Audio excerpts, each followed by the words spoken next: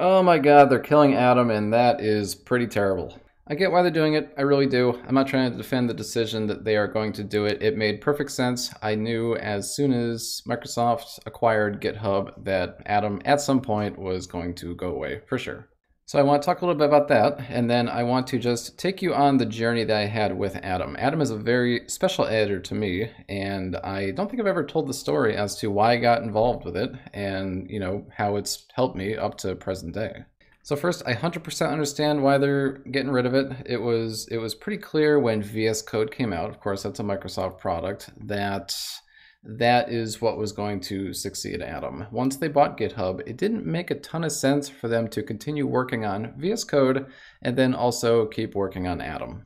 And although I purposely stir controversy by saying Atom's better than VS Code just to work everybody up that likes VS Code, I do actually recognize that VS Code is the better editor for sure. And on December 15th of this year, we are all going to have to say bye to Atom as we know it. They're going to archive all the projects. I suspect the package manager is going to not work anymore, and then that's going to be that. Evidently, Atom's original author is making a new thing. I think it's called Zed, and that's going to be not using Electron, but it's going to be using Rust.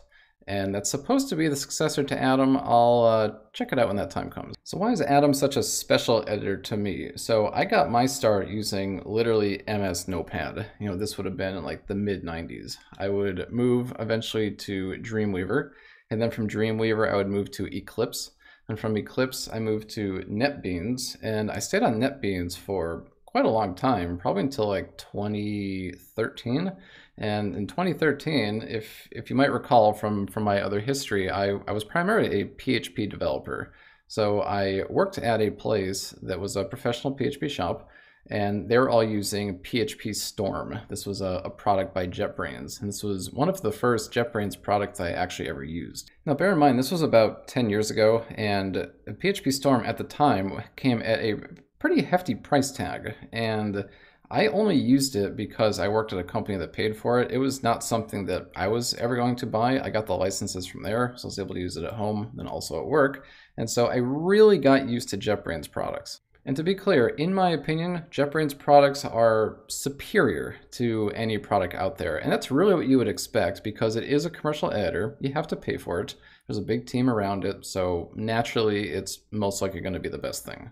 So this was right around the time too where I was kind of shifting away from PHP and I started developing everything in Node.js. This was right during that transition period, and the Node.js version on JetBrains was something called WebStorm. Technically it was for JavaScript front ends, but it worked all the same for Node.js projects as well. I was able to get the license for WebStorm from the previous company that I used to work at, so that was all well and good. But eventually I no longer worked at that company, and then I still had WebStorm, but it was really out of date and I really wanted the new one.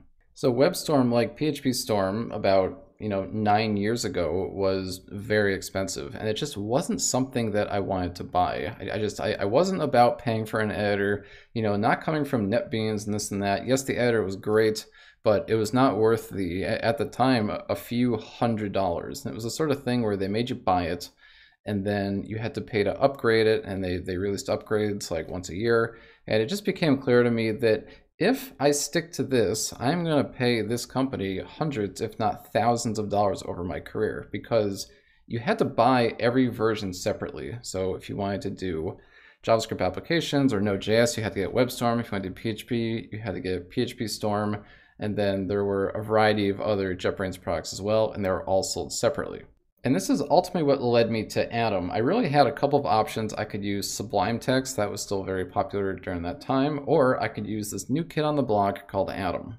And so I downloaded it, I converted everything over to it, and I absolutely hated it. Not because Atom was terrible, but because Atom was not WebStorm. And I was very, very, very good at WebStorm. I knew all the hotkeys, everything was perfect, and it was just very difficult to switch. But I knew deep down that I had to let WebStorm go. I had to just suck it up and make Atom work and just deal with it and just accept that it's going to take time, but eventually I would figure it all out, and then this would be my permanent editor going forward. I picked up this editor when it was pretty much brand new. Atom came out sometime in 2014, and I started using it also sometime in 2014, maybe like May or June. And from May or June of 2014 all the way to present day, which has been pretty much exactly 8 years, Atom has been the only editor that I have ever used in that time. It is an editor that I know inside out. I know everything about it. I know all the hotkeys, all the bindings. I'm extraordinarily efficient with Atom. It's the only editor that I've ever used on this channel. Every piece of software that I've built has been done with Atom, both professionally and on YouTube. So I guess the question now is, where do I go from here? So in the near term, I'm most likely going to download tons of Atom packages. I'm going to archive the most recent Debian package for Atom, and then I'm going to try to ride on that for as long as I can. I will say that the technologies I use and the packages that I've used and have been using for roughly the last maybe 5 or 6 years haven't changed all that much, so I don't think I'm going to have an immediate need for anything new. I think it's going to be good as is. I'm not sure if I'll ever actually use VS Code. I almost feel like on principle I can't use it because they're the ones killing Atom, and I think that they hope that everybody that used to be Atom users will just go be VS Code users. For me personally, speaking strictly on the technology, I don't have strong feelings about any particular editor. I just want to use something to where I personally am very efficient and productive at what I'm doing. That's the most important thing to me. And at the moment, Atom Editor is the thing that I am most productive in. I get the most done with that.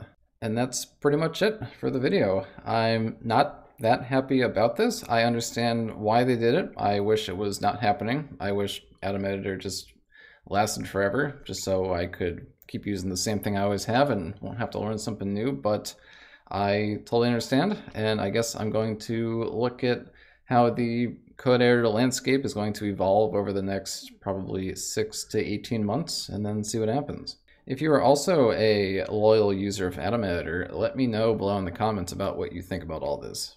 And yeah, that's pretty much it. As always, thanks a lot for watching. I really appreciate it. Take care.